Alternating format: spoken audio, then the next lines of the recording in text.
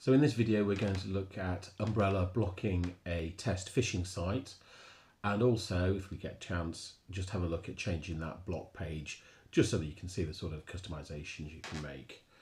Okay, so let's just show it you not working, if you see what I mean. So what I'm going to do is just end that slideshow, and I'm going to jump to our test sites that we're going to use. We're going to be using one of the OpenDNS test sites, which is internetbadguys.com. Now at the moment, I'm not protected by Umbrella, so I should actually get through to the site. And there you see, we've actually got through to that internetbadguys.com. It's that test phishing site. Okay, so let's go and have a look and see if we can fix that.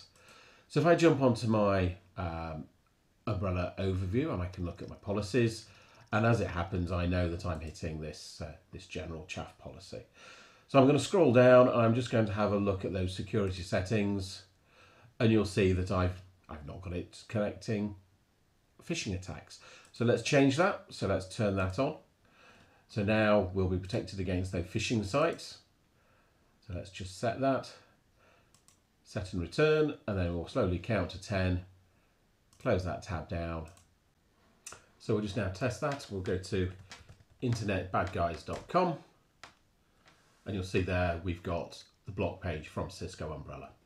Okay, so that's really what's happening. So we're basically being sent a block page IP address instead of the real IP address for internetbadguys.com. So we can go back and just look at the blocking page in that policy. So here's our policy. Let's just show you that one so you can see it. Chaff General.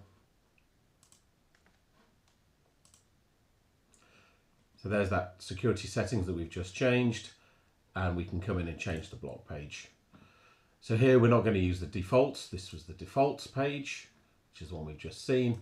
What we're going to do is we're going to use a custom block page, and we'll use this one. Hit save.